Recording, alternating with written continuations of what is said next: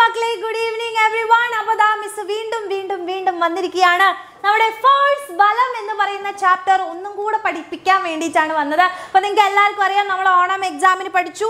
ഓണം എക്സാമിന് ഈ ചാപ്റ്ററിന്റെ പകുതിയോളം നമുക്കുണ്ടായിരുന്നു. അപ്പം ക്രിസ്മസ് എക്സാമിന് അതിൻ്റെ ബാക്കി പകുതി ഉണ്ടാവുമല്ലോ. അപ്പോൾ അതുകൊണ്ട് തന്നെ നമുക്കൊന്നും കൂടെ എന്ത് ചെയ്യാം, റിവൈസ് ചെയ്ത് നമുക്ക് ഈ ചാപ്റ്റർ അടിപൊളിയായിട്ട് ഒറ്റ ലൈവിൽ ഒറ്റ ഷോട്ടിൽ നമ്മൾ പഠിക്കാൻ പോവുകയാണ് മക്കളെ. അപ്പോൾ വേഗം നമ്മുടെ ചാറ്റ് ബോക്സിലേക്ക് എല്ലാവരും എന്ത് ചെയ്യാം, ഒരു ഹായ് ഒക്കെ ഇടാം. മിസ്സിനെ കാണുന്നുണ്ടെങ്കിൽ എല്ലാവരും ഒരു ഹായ് ഒക്കെ പറഞ്ഞേ. ഓക്കെ ആണോ? ക്ലിയർ ആയിട്ട് കേൾക്കുന്നുണ്ടോ? ഹലോ ഹലോ, എവിടെ പോയി? Yes, good evening. Yes, okay മക്കളെ, അപ്പോൾ ഗുഡ് ഈവനിങ്. അപ്പോൾ നമ്മൾ ഈ ചാപ്റ്റർ ഓൾറെഡി വളരെ സിമ്പിൾ ആയിട്ടുള്ള ചാപ്റ്റർ ആണ്. ഒരുപാട് പ്രാവശ്യം പഠിച്ചതാണെങ്കിൽ കൂടെ എൻ്റെ കുട്ടികൾക്ക് എന്തുണ്ടാവും, ഡൗട്ട് ഉണ്ടാവും അല്ലേ? അപ്പോൾ ആ ഡൗട്ടുകളൊക്കെ തീർക്കാൻ വേണ്ടി ഇതാ മിസ് വീണ്ടും വന്നിരിക്കുകയാണ് ഇവിടെ. അപ്പോൾ നമുക്ക് ഫുൾ ചാപ്റ്റർ ഇതാ ഒരു മണിക്കൂർ, ഒരു 1.25 മണിക്കൂറിൽ നമ്മൾ ഫുൾ കംപ്ലീറ്റ് ചെയ്ത് തരും കേട്ടോ. Okay, ready? യെസ്. അപ്പോൾ അങ്ങനെയാണെന്നുണ്ടെങ്കിൽ നമുക്ക് തുടങ്ങാം. ഈ ചാപ്റ്റർ എങ്ങനെ ഉണ്ടായിരുന്നു, പഠിച്ചതല്ലേ നമ്മൾ ഓൾറെഡി? അപ്പോൾ പഠിച്ചതായതുകൊണ്ട് തന്നെ നമ്മൾ അടിപൊളിയായിട്ട് ഒന്നും കൂടെ നമ്മൾ ഓർക്കാൻ വേണ്ടി പോവാണ്. സോ ആദ്യം തന്നെ നമ്മൾ ഫോഴ്സ് എന്ന് കേൾക്കുമ്പോൾ തള്ളുക അല്ലെങ്കിൽ വലിക്കുക എന്നുള്ള കാര്യമാണ് നമുക്ക് ഓർമ്മ വരേണ്ടത് അല്ലേ? അപ്പോൾ നമുക്കറിയാം, ഒരു കാർട്ട് ഒരു അപ്പൂപ്പൻ ഇങ്ങനെ എന്ത് ചെയ്തുകൊണ്ടിരിക്കുകയാണ്, ഇങ്ങനെ മൂവ് ചെയ്തുകൊണ്ടിരിക്കുകയാണ്. അതായത് തള്ളി നീക്കിക്കൊണ്ടിരിക്കുകയാണ് അല്ലേ? തള്ളല്ല, വലിച്ച് നീക്കിക്കൊണ്ടിരിക്കുകയാണ്, അഥവാ പുള്ള് ചെയ്ത് നീക്കാണ്. ഇവിടെ ഒരു ചേട്ടൻ എന്താ ചെയ്യുന്നത്? ഇവിടെ അദ്ദേഹം തള്ളുകയാണ് ചെയ്യുന്നത്, അവിടെ പുഷാണ് ചെയ്യുന്നത് അല്ലേ? ഇവിടെ ചെയ്യുന്നത് എന്താണ് മക്കളെ? പുള്ളാണ് ചെയ്യുന്നത്. ഇവിടെ എന്താ ചെയ്യുന്നത്? പുഷാണ് ചെയ്യുന്നത് അല്ലേ? പുൾ ആൻഡ് പുഷ് അല്ലേ? പുള്ളും പുഷുമാണ് അല്ലേ മക്കളെ? അപ്പൊ നിങ്ങൾ ആലോചിച്ച് നോക്കുക, ഈ ഫോഴ്സ് എന്ന് പറയുന്നത് അഥവാ ബലം എന്ന് പറയുന്നത് ഈ പുള്ളും പുഷും മാത്രമാണോ മക്കളെ ഉള്ളൂ? ഈ പുള്ളും പുഷും മാത്രമാണോ നമ്മളുടെ എന്തെന്ന് പറയുന്നത്? യെസ്, ഫോഴ്സ് എന്ന് പറയുന്നത് അല്ല. ഓക്കെ, ഒരിക്കലും അല്ല. നമുക്ക് ഒരു ഫോഴ്സ് എന്ന് കേൾക്കുമ്പോൾ നിങ്ങൾ മനസ്സിലാവണം, പുള്ളും പുഷും എന്താ, ഫോഴ്സ് തന്നെയാണ്.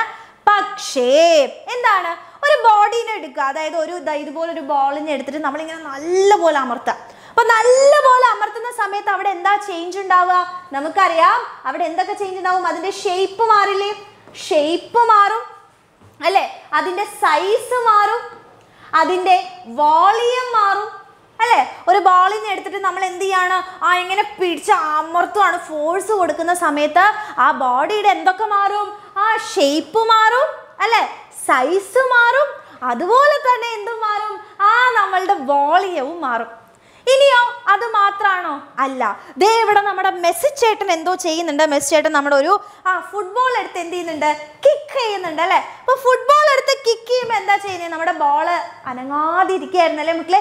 റെസ്റ്റിലിരിക്കുന്ന ബോളായിരുന്നു. അപ്പൊ റെസ്റ്റിലുള്ള ഒരു ബോളിനെ തട്ടുമ്പോൾ എന്താ സംഭവിക്കുക? ഫോഴ്സ് കൊടുക്കുമ്പോൾ അത് മൂവ് ചെയ്യും അല്ലേ? അതായത് റെസ്റ്റിലുള്ള ഒരു ബോഡിനെ മൂവ് ചെയ്യിക്കുന്നു. അതുപോലെ തന്നെ ഇവിടെ എന്താ ചെയ്യുന്നത്? ഒരു മൂവ് ചെയ്ത് വരുന്ന ഒരു ബോളിനെ ഇദ്ദേഹം ഇങ്ങനെ ക്യാച്ച് ചെയ്യുന്നുണ്ടല്ലേ? ഈ കൊച്ച് എന്താ ചെയ്യുന്നത്? ബോളിനെ ക്യാച്ച് ചെയ്യാണ് ചെയ്യുന്നത്. അതായത് ഒന്നുമില്ല, മൂവ് ചെയ്ത ഒരു ബോളിനെ അഥവാ മൂവ് ചെയ്ത് വരുന്ന ഒരു ബോഡീനെ എന്ത് ചെയ്യുന്നുണ്ട്? സ്റ്റോപ്പ് ചെയ്യിക്കുന്നുണ്ട്. അപ്പോൾ ഫോഴ്സ് എന്ന് പറഞ്ഞു കഴിഞ്ഞാൽ വേറൊന്നല്ല. ഫോഴ്സ് എന്ന് വെച്ച് കഴിഞ്ഞാൽ നമ്മൾ ഫോഴ്സ് കൊടുക്കുമ്പോൾ എന്തിലൊക്കെയാണ് ചേഞ്ച് ഉണ്ടാവുക? ഷേപ്പില്, സൈസില്, വോളിയത്തില്, റെസ്റ്റില്, മോഷനില് ഒക്കെ ചേഞ്ച് വരികയാണ് എന്നുണ്ടെങ്കിൽ എന്തായിരിക്കും? അതിനെയാണ് നമ്മൾ ഫോഴ്സ് അഥവാ ബലം എന്ന് വിളിക്കുന്നത് കേട്ടോ. അപ്പൊ എന്താണ് മക്കളെ ഫോഴ്സ്? What is force? നോക്കിക്കോ, വേറൊന്നല്ല. Force is that which changes or tends to change the shape, size, volume, state of rest and state of motion of a body അല്ലേ? എന്തിലൊക്കെയാണ് വ്യത്യാസം ഉണ്ടാവുന്നത്? വസ്തുവിന്റെ നോക്കൂ മക്കളെ, വസ്തുവിന്റെ ആകൃതി, വലിപ്പം, വോളിയം അല്ല, വ്യാപ്തം. ഓക്കെ, വ്യാപ്തം, വിശ്രമാവസ്ഥ അല്ലെങ്കിൽ ചലനാവസ്ഥ എന്നിവയിൽ മാറ്റം വരുത്താൻ കഴിയണമെങ്കിൽ നമ്മൾ എന്ത് കൊടുക്കണം? അവിടെ ബലം കൊടുക്കണം. അതിനെയാണ് നമ്മൾ എന്ത് വിളിക്കുന്നത്? ബലം എന്ന് വിളിക്കുന്നത്. ഓക്കെ, അപ്പം മെന്റി നമ്മൾ നാളെ ഉണ്ട്. നമ്മുടെ ഈ ചാപ്റ്റർ നിങ്ങൾ ഇന്ന് നല്ലോണം പഠിച്ചാൽ നാളെ 7:30 ദിൽഷ മിസ് മെന്റിയുമായിട്ട് വരുന്നുണ്ട്. അപ്പൊ ഇന്ന് എന്ത് ചെയ്യണം? കംപ്ലീറ്റ് കേൾക്കണം. ഇന്നത്തെ ലൈവിൽ നിന്നാണ് മിസ് നാളത്തെ മെന്റിയിൽ ക്വസ്റ്റ്യൻസ് ചോദിക്കുക കേട്ടോ. അപ്പൊ സെറ്റ് ആയിട്ട് വരണം. അപ്പൊ എന്താണ് ഫോഴ്സ് എന്ന് പഠിച്ചു. അപ്പൊ ഫോഴ്സ് എന്ന് പറഞ്ഞാൽ എന്താണ് മക്കളെ? സൈസ്, ഷേപ്പ്, വോളിയം ഒക്കെ മാറ്റുന്നത്, അല്ലെങ്കിൽ റെസ്റ്റ്, അതുപോലെ തന്നെ മോഷൻ ഒക്കെ ചേഞ്ച് ചെയ്യാൻ വേണ്ടി നമ്മൾ ഉപയോഗിക്കുന്നതാണ് എന്തെന്ന് പറയുന്നത്? ഫോഴ്സ് അഥവാ ബലം എന്ന് പറയുന്നത്. ഇനി നമ്മൾ വേറൊരു കാര്യം പഠിച്ചില്ലേ? ആ ഫോഴ്സ് 2 തരത്തിലുണ്ട് അല്ലേ? ഫോഴ്സ് 2 തരത്തിലാണുള്ളത് അല്ലേ? അപ്പൊ വേഗം നിങ്ങൾ എന്ത് ചെയ്യണം എന്നറിയോ? ഫ്രണ്ട്സിന് ഷെയർ ചെയ്തിട്ട് ഒരു 400 ആക്കണം. ഇവിടെ ഓരോരുത്തരും എന്ത് ചെയ്യാണ്? ഷെയർ ചെയ്യുകയാണെങ്കിൽ ഇപ്പൊ തന്നെ നമുക്ക് 400 വ്യൂസ് ആക്കാം. അതുപോലെ തന്നെ ഇവിടെ ഇരിക്കുന്ന ഒരുപാട് പേര് ലൈക്ക് ചെയ്യാതെയാണ് ഇരിക്കുന്നത്. അപ്പൊ വേഗം വേഗം ലൈക്ക് ചെയ്യണം കേട്ടോ. അപ്പൊ ലൈക്ക് ചെയ്യലും ദിൽഷ മിസ്സിന് ഇഷ്ടമുള്ളവർ എല്ലാവരും ലൈക്ക് ചെയ്യണം. അതുകൊണ്ട് ലൈക്ക് ചെയ്യരുതെന്നല്ല, എല്ലാവരും ലൈക്ക് ചെയ്യണം. ഓക്കെ, അപ്പൊ എന്ത് ചെയ്യുക? ഇന്ന് നിങ്ങൾക്ക് ഫുൾ ചാപ്റ്റർ മിസ് എടുത്തിട്ടുണ്ട്. പാവല മിസ് ഇത് മൊത്തം എടുത്തു തരുന്നുണ്ടെങ്കിൽ നിങ്ങൾ എന്ത് ചെയ്യണം? ലൈക്ക് ചെയ്യണം കേട്ടോ. യെസ്. അപ്പൊ നിങ്ങൾ ആലോചിച്ച് നോക്കുക, ഇവിടെ നിങ്ങൾക്ക് 3 കാര്യങ്ങൾ കാണാൻ പറ്റുന്നുണ്ട് ഇല്ലേ? 3 കാര്യങ്ങളാണ് കാണാൻ പറ്റുന്നത്. നോക്കി, ഇവിടെ എന്താ? ഒരു മാഗ്നറ്റിലേക്ക് അഥവാ ഒരു കാന്തത്തിലേക്ക് കുറെ ആണികൾ എന്ത് ചെയ്യുന്നു? യെസ്, അട്രാക്ട് ചെയ്യപ്പെടുന്നു.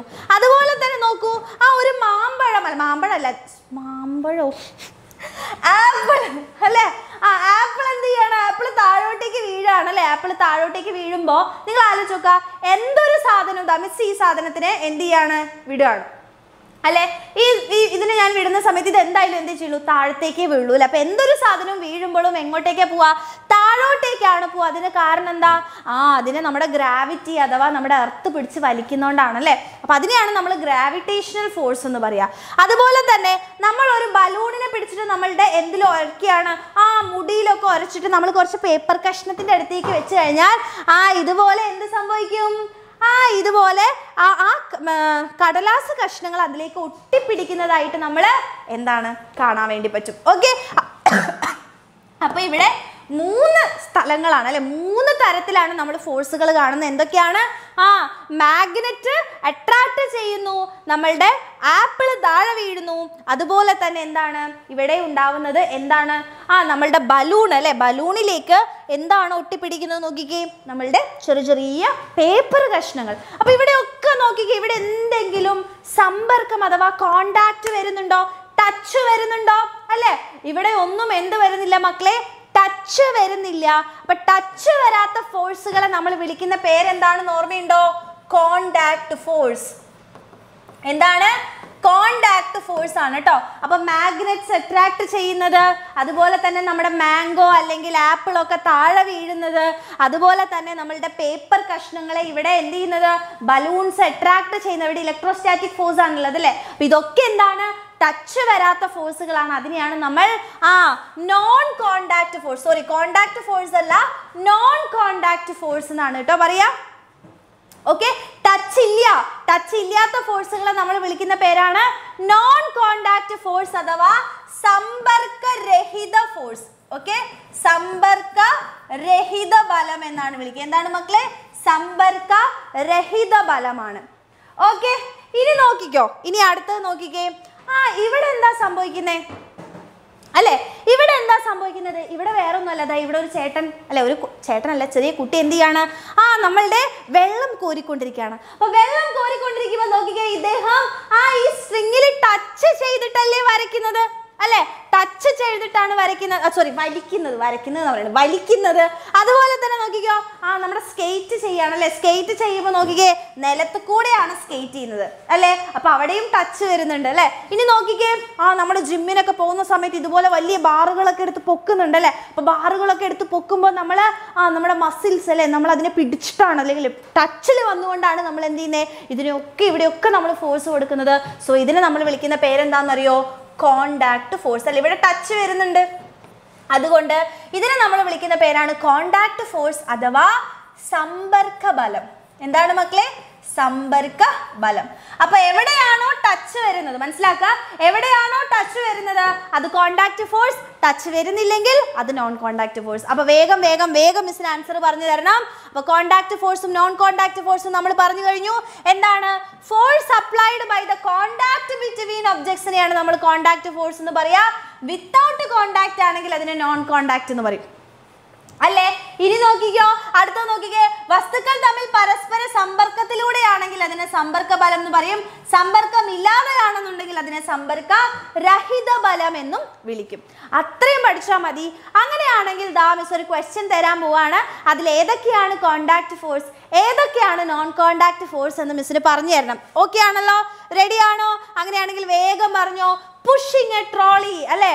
ട്രോളി തള്ളി നീക്കുന്നു. ട്രോളി അല്ലേ, നമ്മുടെ ട്രോളി ബാഗില്ലേ, ട്രോളി ബാഗിനെ ഇങ്ങനെ തള്ളി തള്ളി നീക്കുമ്പോൾ നമ്മൾ അതിനെ അല്ലെ, അത് നിലത്ത് കൂടെയല്ലേ നമ്മൾ ട്രോളി ബാഗിനെ അല്ലെ തള്ളി നീക്കുന്നത്. സോ അതെന്താണ്? Contact force. എന്താണ്? കോണ്ടാക്ട് ഫോഴ്സ് ആണ് മക്കളെ. സമ്പർക്ക ബലമാണ് അല്ലെ. എന്താണ്? സമ്പർക്ക ബലം. ഓക്കെ, സമ്പർക്ക ബലമാണ്. അടുത്ത നോക്കൂ. A coconut falling from A coconut tree. തെങ്ങിൽ നിന്നും നമ്മുടെ തേങ്ങ വീഴുകയാണ് മക്കളെ. തെങ്ങിൽ നിന്നും തേങ്ങ വീഴുമ്പോ ആരെങ്കിലും അതിനെ പിടിക്കുന്നുണ്ടോ? ഇല്ല. അപ്പൊ അതുകൊണ്ട് അത് നോൺ കോണ്ടാക്ട് ഫോഴ്സ് ആണ്. സമ്പർക്ക രഹിത ബലമാണ് കേട്ടോ. ഞാൻ രഹിത എന്ന് എഴുതുന്നുള്ളൂ, മനസ്സിലാക്കുക. സമ്പർക്ക രഹിത ബലമാണ് എന്ന് ഓർക്കുക. അടുത്ത നോക്കൂ. Drawing water from A well. കിണറിൽ നിന്നും വെള്ളം കോരുന്നു. കിണറിൽ നിന്നും വെള്ളം കോരണമെങ്കിൽ നമ്മൾ കയറ് പിടിച്ചിങ്ങനെ വലിക്കണം അല്ലേ? അപ്പൊ കയറ് പിടിച്ച് വലിക്കണമെങ്കിൽ അവിടെ എന്തുണ്ട്? കോണ്ടാക്ട് ഉണ്ട് അല്ലേ? So this is contact force അല്ലേ? സമ്പർക്ക ബലം, സമ്പർക്ക ബലം. അടുത്ത നോക്കൂ. A ball coming to rest after being rolled on A level road. നിരപ്പായ തറയിലൂടെ ഉരുട്ടി വിടുന്ന പന്ത് കുറച്ച് കഴിയുമ്പോൾ പോയിട്ട് നിൽക്കുന്നു. അപ്പോ തറയിലൂടെയാണ് ഉരുട്ടി വിടുന്നത്. അപ്പൊ തറയുമായിട്ട് എന്തുണ്ട്? ടച്ച് ഇല്ലേ? അപ്പൊ എന്താണ്? അതും കോണ്ടാക്ട് ആണ് അല്ലേ? കോണ്ടാക്ട് ഫോഴ്സ് അഥവാ സമ്പർക്ക ബലം, സമ്പർക്ക ബലം. എന്താണ് മക്കളെ? സമ്പർക്ക ബലം. അടുത്ത നോക്കിക്കേ. A magnet attracting A nail, അല്ലേ? കാന്തം ആണിയെ ആകർഷിക്കുന്നു. കാന്തം ആണിയെ ആകർഷിക്കുന്നത് എങ്ങനെയാ? നമുക്കറിയാം, കാന്തത്തിന്റെ അടുത്തേക്ക് വരുമ്പോൾ തന്നെ അവിടെ അട്രാക്ഷൻ ഉണ്ട്, അവിടെ കോണ്ടാക്ട് ഒന്നുമില്ല. So this is known contact force അഥവാ സമ്പർക്ക രഹിത ബലമാണ്, സമ്പർക്ക രഹിത ബലമാണ്. അടുത്ത നോക്കൂ. A plastic scale rubbed on A scale on hair attracts pieces of paper, അല്ലെ? മുടിയിൽ ഉരസിയ പ്ലാസ്റ്റിക് സ്കെയിലിനടുത്തേക്ക് നമ്മൾ പേപ്പർ കഷ്ണങ്ങളെ കൊണ്ടുവരുന്ന സമയത്ത് എന്ത് സംഭവിക്കുന്നു? ആകർഷിക്കുന്നു. അപ്പൊ അവിടെ എന്താ?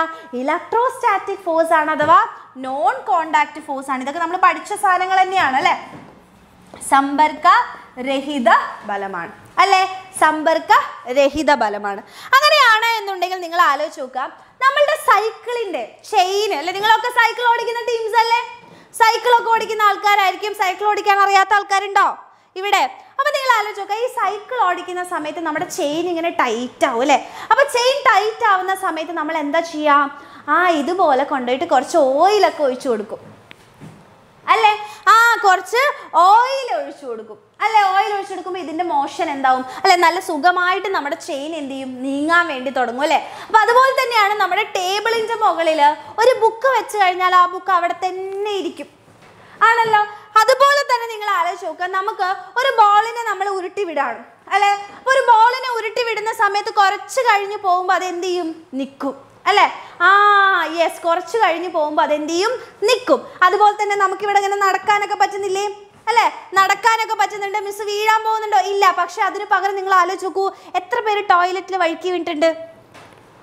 ഇവിടെ എത്ര പേർ ടോയ്ലറ്റിൽ വഴുക്കി വീണിട്ടുണ്ട്? വഴുക്കി വീണ അയ്യോ എൻ്റെ അമ്മേ അല്ലേ, അയ്യോ എൻ്റെ അമ്മേ എന്നൊക്കെ വിളിച്ച ആൾക്കാരുണ്ട്. നമുക്കറിയാം ടോയ്ലറ്റിൽ വെള്ളമൊക്കെ ആവുന്ന സമയത്ത് നമ്മൾ സ്ലിപ്പ് ചെയ്ത് പോകാറുണ്ട്. ദിൽഷാമിസൊക്കെ എപ്പോഴും വീണിട്ടുണ്ട് കേട്ടോ. എല്ലാവരും വീണിട്ടുണ്ട്. അതാണ് അപ്പം മിസ്സിനെ പോലെ വീണ ആൾക്കാർ ഇവിടെ വളരെ കൂടുതലാണ്. ഭാഗ്യവശാൽ മിസ്സിൻ്റെ ഇടുപ്പിനൊന്നും പറ്റിയില്ല എന്നേ ഉള്ളൂ. മിസ്സിന് എല്ലാവർക്കും നമുക്ക് എന്താ പറയുക, ടോയ്ലറ്റിൽ കയറുമ്പോഴാണ് നമ്മളുടെ എല്ലാവിധ കഴിവുകളും നമ്മൾ പുറത്തോട്ടേക്ക് എടുക്കാൻ വേണ്ടി മാറ്റി വെച്ചാലേ, പുറത്തോട്ടേക്ക് ആരും പുറം ലോകം അറിയാതെ നമ്മൾ എടുത്തു വെച്ച നമ്മുടെ പഴയ എന്താ പറയുക പല കഴിവുകളും പുറത്തോട്ടേക്ക് വരുന്നത് എപ്പോഴാണ്? ടോയ്ലറ്റിൽ ഇരിക്കുമ്പോഴാണ്. നമുക്ക് പാട്ട് പാടാൻ അല്ലേ? നമ്മൾ ടോയ്ലറ്റിലിരുന്ന് പാട്ട് പാടി കഴിഞ്ഞാൽ എൻ്റെ മോനെയും നമ്മൾ ശ്രേയാ ഘോഷാലിനെയൊക്കെ സൂപ്പറായി പാടുന്ന പോലെ നമുക്ക് തോന്നും അല്ലേ? പക്ഷെ പുറത്തിരിക്കുന്നവർക്ക് അങ്ങനെ ആയിരിക്കില്ല. അതുപോലെ തന്നെ നമ്മളപ്പോൾ മൈക്കിൾ ജാക്സൺ ഒക്കെ ആവും അല്ലേ? നമ്മൾ എന്ത് ചെയ്യും? മൂൺ വാക്ക് ഒക്കെ ചെയ്യും. അങ്ങനെ മൂൺ വാക്ക് ചെയ്തപ്പോഴാണ് ദിൽഷാമിസ് വീണത്. അപ്പൊ അതുപോലെ മൂൺ വാക്ക് ചെയ്യുന്ന ആൾക്കാർ ഇവിടെ ഉണ്ടോ എന്ന് ദിൽഷാമിസിന് അറിയില്ല.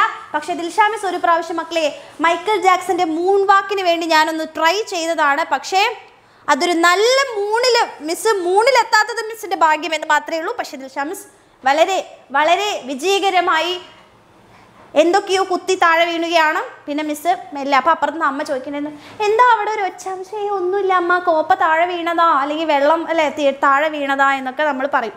അത്രയേ ഉള്ളൂ. അപ്പോൾ അതിൻ്റെ കാരണം എന്താണെന്നറിയോ? കാരണം നമ്മൾ ആ വഴിക്ക് വീണതിൻ്റെ പിന്നിൽ ഒരു സയൻസ് ഉണ്ട് മക്കളെ, സയൻസ് ഉണ്ട്. ആ സയൻസ് ആണ് നമ്മൾ പഠിക്കാൻ പോകുന്നത്. നമ്മൾ ഈ വഴിക്ക് വീഴാനുള്ള കാരണം വേറൊന്നുമല്ല, അതാണ് നമ്മളുടെ ഫ്രിക്ഷൻ അഥവാ ഘർഷണ ബലം എന്നാണ് പറയാ. എന്താണ് ഫ്രിക്ഷൻ അഥവാ ഘർഷണ ബലം? ഓക്കെ, അപ്പൊ ഫ്രിക്ഷൻ എന്ന് വെച്ച് കഴിഞ്ഞാൽ നമ്മുടെ മോഷനെ, ഓക്കെ, നമ്മുടെ മോഷനെ എതിർക്കുന്ന ബലത്തിനെയാണ് അല്ലെ, മൂവ് ചെയ്യുമ്പോൾ അതിനെ, അല്ലെങ്കിൽ നമ്മുടെ മോഷനെ എതിർക്കുന്ന, ഓപ്പോസ് ചെയ്യുന്ന ബലത്തിനെയാണ്, ഫോഴ്സിനെയാണ് നമ്മൾ എന്ത് വിളിക്കുന്നത്? ഫ്രിക്ഷൻ എന്ന് വിളിക്കുന്നത്. ഓക്കെ, അപ്പോൾ മനസ്സിലാക്കുക, when a body moves or tends to move on the surface of other body, the force is experienced parallel to the surface which opposes the motion. അല്ലേ, ആ opposes the motionനെയാണ് നമ്മൾ എന്ത് വിളിക്കുന്നത്? ഘർഷണ ബലം അഥവാ നമ്മുടെ ഫ്രിക്ഷണൽ ഫോഴ്സ് എന്ന് വിളിക്കുന്നത് കേട്ടോ. അപ്പോൾ മനസ്സിലാക്കുക, ഒരു ബോളിനെ നമ്മൾ ഉരുട്ടി വിടുമ്പോൾ അത് കുറച്ച് കഴിഞ്ഞ് പോയി നിൽക്കാനുള്ള കാരണം എന്ന് പറയുന്നത് എന്താണ്? ഫ്രിക്ഷൻ ആണ്. നമുക്ക് നടക്കാൻ പറ്റുന്നതിൻ്റെ കാരണം എന്താണ്? ഫ്രിക്ഷൻ ആണ്. നമുക്ക് ബോർഡിൽ എഴുതാൻ പറ്റുന്നതിൻ്റെ അല്ലേ, നമുക്ക് ബോർഡിൽ എഴുതാൻ പറ്റുന്നതിന് കാരണം എന്താണ്? അതും ഫ്രിക്ഷൻ ആണ്. ഓക്കെ, അപ്പൊ അത്രയും കാര്യമാണ് നമുക്ക് ഫ്രിക്ഷനെ പറ്റി അറിയാനുള്ളത്. അങ്ങനെയാണെങ്കിൽ രണ്ട് തരത്തിൽ ഫ്രിക്ഷൻ ഉണ്ട്. ഓക്കെ, രണ്ട് തരത്തിലാണ് ഫ്രിക്ഷൻ ഉള്ളത്. നോക്കിക്കേ, ഇത് നമ്മുടെ ടെക്സ്റ്റ് ബുക്കിലുള്ള ഒരു ഫോട്ടോ ആണ്. അതായത് ഇവിടെ എന്താ ചെയ്യുന്നത്? ഇവിടെ നമ്മളുടെ ഒരു മരത്തിനെ ഇവർ ഉരുട്ടി നീക്കുകയാണ് അല്ലേ. ഇവിടെ എന്താ ചെയ്യുന്നത്? ഉരുട്ടി നീക്കുകയാണ്. ഉരുട്ടി നീക്കുക അഥവാ റോള് ചെയ്താണ് നീക്കുന്നത് അല്ലേ. ഇവിടെയാണെങ്കിലോ, ഇവിടെ എന്താ ചെയ്യുന്നത്? സ്ലൈഡ് ചെയ്യാണ് ചെയ്യുന്നത് അല്ലേ. സ്ലൈഡ് അഥവാ നിരക്കിയിട്ടാണ് നീക്കുന്നത് അല്ലെ, നിരക്കി നീക്കുന്നു. പറഞ്ഞേ, ഇതിൽ ഏതാണ് ഏറ്റവും എളുപ്പം? ഫിഗർ 1 ആണോ, ഫിഗർ ബി ആണോ, ഫിഗർ എ ആണോ, ഫിഗർ ബി ആണോ ഏറ്റവും എളുപ്പം അല്ലെ? നമുക്ക് ഈ ഒരു മരത്തിനെ നീക്കാൻ വേണ്ടിയിട്ട് നമുക്ക് എളുപ്പം എ ആണോ ബി ആണോ? എ ചെയ്യുന്ന രീതിയിലാണോ B yes, very good, A ചെയ്യുന്ന രീതിയിലാണല്ലേ മക്കളെ. കാരണം എന്താണ്? എനെ നമ്മൾ ഉരുട്ടുകയാണ് ചെയ്യുന്നത് അല്ലേ. റോള് ചെയ്യാനാണ് സ്ലൈഡ് ചെയ്യുന്നതിനേക്കാൾ എളുപ്പം. അഥവാ ഇവിടെയുള്ള ഫ്രിക്ഷനെ നമ്മൾ വിളിക്കുന്ന പേരാണ് റോളിംഗ് ഫ്രിക്ഷൻ അഥവാ ഉരുളൽ ഘർഷണമാണ് മക്കളെ. ഇവിടെയുള്ളത് നിരങ്ങൽ അഥവാ സ്ലൈഡിംഗ് ഫ്രിക്ഷൻ ആണ്. എന്താണ് സ്ലൈഡിംഗ് ഫ്രിക്ഷൻ? എന്താണ് മക്കളെ? Sliding friction. ഇവിടെ എന്താണ്? ഇവിടെയുള്ളത് റോളിംഗ് ഫ്രിക്ഷൻ ആണ്, ഇവിടെയുള്ളത് സ്ലൈഡിംഗ് ഫ്രിക്ഷൻ ആണ് എന്ന് മനസ്സിലാക്കുക കേട്ടോ. ഓക്കെ, അപ്പം നല്ലോണം മനസ്സിലാക്കണം. റോളിംഗ് ചെയ്യുന്നത് അല്ലേ, when a body rolls over the surface of other അല്ലേ, ഉരുണ്ട് നീങ്ങുന്നതിനെ നമ്മൾ റോളിംഗ് ഫ്രിക്ഷൻ എന്ന് പറയും. നിരങ്ങി നീങ്ങുന്നതിനെയാണ് നമ്മൾ എന്ത് വിളിക്കുക? സ്ലൈഡിംഗ് ഫ്രിക്ഷൻ എന്ന് പറയാ. റോളിംഗ് ഫ്രിക്ഷൻ കുറവും, സ്ലൈഡിംഗ് ഫ്രിക്ഷൻ എന്താണ്? കൂടുതലുമാണ് കേട്ടോ. അപ്പൊ rolling friction is less than sliding friction. അപ്പൊ ആരാണ് കൂടുതൽ എന്ന് ചോദിക്കും. റോളിംഗ് ഫ്രിക്ഷൻ ആണോ സ്ലൈഡിംഗ് ഫ്രിക്ഷൻ ആണോ കൂടുതൽ എന്ന് വെച്ച് കഴിഞ്ഞാൽ നമുക്ക് പറയാൻ അറിയണം, സ്ലൈഡിംഗ് ഫ്രിക്ഷൻ ആണ് കൂടുതൽ, റോളിംഗ് ഫ്രിക്ഷൻ കുറവാണ്. ഓക്കെ, സ്ലൈഡിംഗ് ഫ്രിക്ഷൻ കൂടുതലും റോളിംഗ് ഫ്രിക്ഷൻ കുറവുമാണ് എന്ന് എൻ്റെ കുട്ടികൾക്ക് പറയാൻ വേണ്ടിയിട്ട് അറിയണം കേട്ടോ. അപ്പോൾ വളരെ ഇമ്പോർട്ടൻ്റ് ആണ്. ഇനി നമ്മൾ ഈ സ്ലൈഡിങ്ങും അതുപോലെ തന്നെ നമ്മളുടെ പല സ്ഥലങ്ങളിലും ഫ്രിക്ഷൻ നമുക്ക് നല്ലതും ഉണ്ട്, നമുക്ക് ചീത്തയുണ്ട് അല്ലേ. നല്ല കാര്യത്തിനും നമ്മൾ ഉപയോഗിക്കും, അതുപോലെ തന്നെ ചീത്ത കാര്യത്തിനും നമ്മൾ ഉപയോഗിക്കും അല്ലേ. ഫ്രിക്ഷൻ നമുക്ക് നല്ലതാണ്, പക്ഷെ ഫ്രിക്ഷൻ പല സമയത്തും നമുക്ക് ബുദ്ധിമുട്ടാണ്. അപ്പോൾ എവിടെയൊക്കെയാണ് നമുക്ക് ഗുണകരമായിട്ടുള്ളത് അല്ലേ? എവിടെയാണ് നമുക്ക് ഫ്രിക്ഷൻ വരുമ്പോൾ അയ്യോ ഈ ഫ്രിക്ഷൻ ഇല്ലായിരുന്നെങ്കിൽ അല്ലേ, അങ്ങനെ നമുക്കിങ്ങനെ നല്ല ചിലപ്പോൾ തോന്നില്ലേ, നമ്മൾ ചില ഫ്രണ്ട്സ് ഉണ്ട് അല്ലേ, നമ്മൾ എന്ത് ഉടായ്പിലേക്ക് പോയി അല്ലെ വീഴാൻ വേണ്ടി പോകുമ്പോഴും നമ്മുടെ ഫ്രണ്ട് വന്ന് നമ്മളെ രക്ഷിക്കും. അപ്പോൾ നമ്മളിങ്ങനെ വെച്ചാൽ ഓ ഷോ ഇവനില്ലായിരുന്നെങ്കിൽ ഇവളില്ലായിരുന്നെങ്കിൽ ഞാൻ എന്ത് ചെയ്തേനെ എന്ന് നമുക്ക് തോന്നും അല്ലേ. അതുപോലെ തന്നെ പല സമയത്ത് നമുക്ക് ഈശ്വര ഇവനെ കൊണ്ട് അല്ലേ ഇവളെ കൊണ്ടൊരു തൊഴിലില്ലല്ലോ എന്ന് വിചാരിക്കുന്ന സമയമുണ്ട്. അപ്പോൾ നമ്മുടെ ഫ്രണ്ടിന് ദോഷവുമുണ്ട്, എന്തുണ്ട്? നമ്മുടെ നല്ലതുണ്ട്. അതേപോലെ ഫ്രിക്ഷനും നല്ലതുമുണ്ട് ചീത്തയുമുണ്ട്. അപ്പം നമ്മൾ ആദ്യം നല്ലത് പറയാം. നമ്മൾ കുറ്റം പറയുന്നതിന് മുമ്പ് നമ്മൾ നല്ലത് പറഞ്ഞു തുടങ്ങാം. അല്ലേ? അപ്പൊ നല്ലത് പറഞ്ഞു തുടങ്ങാൻ പോവുകയാണ് മക്കളെ. അപ്പൊ നോക്കിക്കോ. നല്ലത് എവിടെയാണ് ഫ്രിക്ഷൻ നല്ലതായിട്ടുള്ളത്? വെരി ഇമ്പോർട്ടൻ്റ് ആണ് കേട്ടോ. എവിടെയാണ് നല്ലത് എന്നാണ് ചോദിച്ചിരിക്കുന്നത്. നോക്കിക്കേ, ടു വാക്ക്, നടക്കാൻ അല്ലേ? മിസ്സിന്റെ മൂൺ വാക്ക് ചെയ്യാൻ പറ്റിയത് മിസ്സിന് എന്തുകൊണ്ടാണ്? ഫ്രിക്ഷൻ ഉള്ളത് കൊണ്ടാണ്. അപ്പൊ ദിൽഷ മിസ് ഇങ്ങോട്ടും നടക്കുന്നില്ലേ? അപ്പൊ അതിന് കാരണം എന്താണ്? ഫ്രിക്ഷൻ നല്ലതായതുകൊണ്ടാണ്. ഫ്രിക്ഷൻ കുറവാണെങ്കിൽ ഇപ്പൊ ദിൽഷ മിസ് ഇങ്ങനെ വഴിക്ക് വീണ് പോയേനെ. അപ്പൊ അതുകൊണ്ട് ടു വാക്ക്, നടക്കാൻ. അടുത്തതോ, നമ്മുടെ വണ്ടിയില് കാറിൽ ബ്രേക്ക് അപ്ലൈ ചെയ്യല്ലേ? പടച്ചോനെ എന്നെ കാത്തോണേ എന്ന് പറഞ്ഞു പോകേണ്ട ആവശ്യം നമുക്കുണ്ടോ? ഇല്ല. നമുക്ക് ആവശ്യമുള്ളപ്പോൾ ബ്രേക്ക് ചവിട്ടാൻ പറ്റുന്നുണ്ട് അല്ലേ? അപ്പൊ മനസ്സിലാക്കുക, to apply breaks on car, അതായത് ഒരു കാറില് ബ്രേക്ക് പ്രയോഗിക്കാൻ നമുക്ക് പറ്റണമെങ്കിൽ അത് ഫ്രിക്ഷൻ ഉള്ളത് കൊണ്ടാണ്. ഫ്രിക്ഷൻ ഇല്ലായിരുന്നെങ്കിൽ എന്താ പ്രശ്നം? എന്താ പ്രശ്നം? ഫ്രിക്ഷൻ ഇല്ലായിരുന്നെങ്കിൽ എന്താണ് പ്രശ്നം? ഫ്രിക്ഷൻ ഇല്ലായിരുന്നെങ്കിൽ ബ്രേക്ക് ചവിട്ടാൻ പറ്റില്ലായിരുന്നു മക്കളെ. നമുക്ക് യാത്രകൾ അല്ലെ, നമ്മൾ വിചാരിക്കുന്ന സ്ഥലത്ത് നമുക്ക് നിർത്താൻ പറ്റില്ലായിരുന്നു. അടുത്തത് നോക്കൂ, മാച്ച് സ്റ്റിക്ക് കത്തിക്കാൻ അല്ലെ, തീപ്പെട്ടി കത്തിക്കാൻ. തീപ്പെട്ടി ഇങ്ങനെ ഒരച്ച് കത്തിക്കുന്നത് കണ്ടിട്ടില്ലേ? തീപ്പെട്ടി ഇങ്ങനെ ഒരച്ച് കത്തിക്കാറില്ലേ? അപ്പൊ തീപ്പെട്ടി ഇങ്ങനെ ഒരച്ച് കത്തിക്കാനുള്ള കാരണം എന്തുകൊണ്ടാ? അവിടെ ഫ്രിക്ഷൻ വരുന്നതാണ് നമ്മുടെ തീപ്പെട്ടി കത്തുന്നത് കേട്ടോ. അടുത്തത് നോക്കൂ, പേപ്പറിൽ എഴുതാൻ പറ്റുന്നത് അല്ലെ? ഒരു പേപ്പറിൽ നമുക്ക് എഴുതാൻ പറ്റുന്നതിന്റെ കാരണം എന്താണ്? നമുക്ക് ബെനിഫിഷ്യൽ ആണ്. അപ്പം പറയും മിസ്സേ അല്ലേ, പേപ്പറിൽ എഴുതാൻ പറ്റുന്നത് ഒരിക്കലും ബെനിഫിഷ്യൽ അല്ല മിസ്സേ. അതുകൊണ്ടാണ് ഞങ്ങൾക്ക് എക്സാമിന് പഠിക്കേണ്ടി വന്നത്, അതുകൊണ്ടാണ് ഞങ്ങൾക്ക് പേപ്പറിൽ എഴുതേണ്ടി വന്നത്. അതുകൊണ്ട് ഫ്രിക്ഷൻ ഇത് മാത്രം ഞങ്ങൾക്ക് എഴുതാൻ പറ്റില്ല മിസ്സേ. To right on A paper എന്ന് പറയുന്നത് ബെനിഫിഷ്യൽ അല്ല, അത് നോൺ ബെനിഫിഷ്യൽ ആണ്, ഗുണകരമല്ല എന്ന് പറയും. പക്ഷെ അങ്ങനെ പറയാൻ പാടില്ല കേട്ടോ. നിങ്ങൾ ആലോചിക്കണം, നമുക്ക് പേപ്പറിൽ എഴുതാൻ പറ്റുന്നുണ്ട്. നിങ്ങളൊക്കെ ഉണ്ടാവും, നമ്മൾ ടീച്ചർ ബോറായിട്ട് ക്ലാസ് എടുത്തുകൊണ്ടിരിക്കുന്ന സമയത്ത് അല്ലെങ്കിൽ ഉറക്കം വരുന്ന സമയത്ത് നമ്മളിങ്ങനെ അല്ലെ എഴുതി കാണിച്ചു കൊടുക്കുക. എന്താ എഴുതി കാണിച്ചു കൊടുക്കുക? ഈ ടീച്ചർ ഒന്ന് പോയി കഴിഞ്ഞിരുന്നെങ്കിൽ അല്ലെങ്കിൽ ഈ ക്ലാസ് ഒന്ന് കട്ട് ചെയ്യാൻ, ഈ ടീച്ചർ എന്തൊക്കെയാണ് പറയുന്നത് എനിക്കൊന്നും മനസ്സിലാവുന്നില്ലല്ലോ എന്നൊക്കെ പറഞ്ഞിട്ട്, അല്ലെങ്കിൽ അവിടെ എടാ അപ്പുറത്തവൻ്റെ ബാക്കിൽ ഇത് കണ്ടോടാ നോക്കടാ എന്ന് പറഞ്ഞിട്ട് നമുക്ക് എഴുതി കാണിച്ചു കൊടുക്കാൻ പറ്റും അല്ലേ? അപ്പോൾ നമുക്ക് പറയാൻ പറ്റാത്തത് നമുക്ക് എഴുതി കാണിച്ചു കൊടുക്കാൻ പറ്റുന്നുണ്ട് അവിടെ. അപ്പോൾ ഇറ്റ്സ് ബെനിഫിഷ്യൽ അല്ലേ?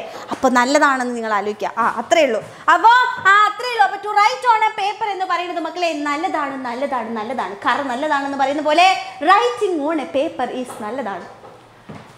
അങ്ങനെ പറയരുത്, അങ്ങനെ നമ്മളോട് പറയരുത്. Okay, yes. അപ്പോൾ അടുത്ത നോക്കൂ, to jump out of N aeroplane with parachute അല്ലെ? നമുക്ക് പാരച്യൂട്ടിൽ നിന്നും നമുക്ക് താഴേക്ക് ചാടാൻ പറ്റുന്നില്ലേ? അപ്പൊ പാരച്യൂട്ടിൽ നിന്നും താഴേക്ക് ചാടുന്ന സമയത്ത് നിങ്ങൾ ആലോചിച്ച് നോക്കുക, ഫ്രിക്ഷൻ ഇല്ലായിരുന്നെങ്കിൽ നമ്മൾ താഴോട്ടേക്ക് പെട്ടെന്ന് എത്തിയിട്ട് നമ്മൾ മുകളിലോട്ടേക്ക് പോവായിരുന്നു. പക്ഷേ പാരച്യൂട്ട് ഉള്ളതുകൊണ്ട് നമ്മുടെ എയർ ഉണ്ട് അല്ലേ, എയറിന്റെ റെസിസ്റ്റൻസ് അഥവാ എയറിന്റെ ഫ്രിക്ഷൻ കാരണം നമുക്ക് വേഗം താഴോട്ടേക്ക് എത്താൻ വേണ്ടി പറ്റും. അപ്പൊ മനസ്സിലാക്കുക, to jump out of an aeroplane with a parachute അല്ലെ, ഒരു പാരച്യൂട്ട് വെച്ചിട്ട് നമുക്ക് താഴോട്ടേക്ക് ചാടാൻ പറ്റുന്നത് നല്ലതാണ്. ഇനി കുറച്ച് കുറ്റം പറയാം.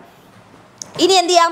നല്ലത് പറഞ്ഞ സ്ഥിതിക്ക് ഇനി നമ്മൾ കുറച്ച് കുറ്റം പറയാൻ പോവാണ്. നോക്കിക്കോ, situations where friction is known beneficial അല്ലെ, ഘർഷണം പ്രയോജനകരമല്ലാത്ത സാഹചര്യങ്ങൾ പ്രത്യേകം മനസ്സിലാക്കുക. അതായത് ഈ പ്രയോജനകരമല്ലാത്തത് അഥവാ ഗുണം ചെയ്യാത്തത് എന്ന് പറയുമ്പോൾ ഒരേ ഒരു കാര്യം നിങ്ങൾ ആലോചിച്ചാൽ മതി. അതായത് നമ്മൾ ഈ തേയ്മാനം, നമ്മൾ ചെരുപ്പ് വാങ്ങിക്കും അല്ലെ, ചെരുപ്പ് വാങ്ങിക്കുന്ന സമയത്ത് നമ്മൾ കുറേ കഴിയുന്ന സമയത്ത് നമ്മുടെ ചെരുപ്പ് എന്ത് ചെയ്യും? തേഞ്ഞു പോകും അല്ലേ? അപ്പൊ തേഞ്ഞു പോകുന്ന സമയത്ത് എന്താ പ്രശ്നം?